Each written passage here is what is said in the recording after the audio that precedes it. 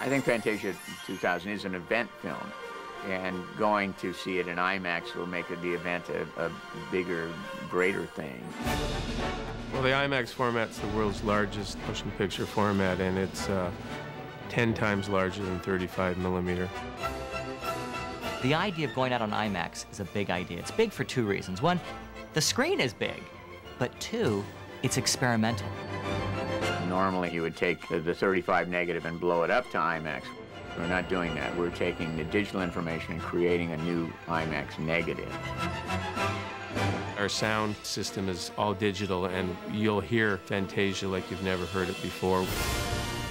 On that big screen, when those whales fly at you in the Pines of Rome, it is unlike anything you've ever seen in animation.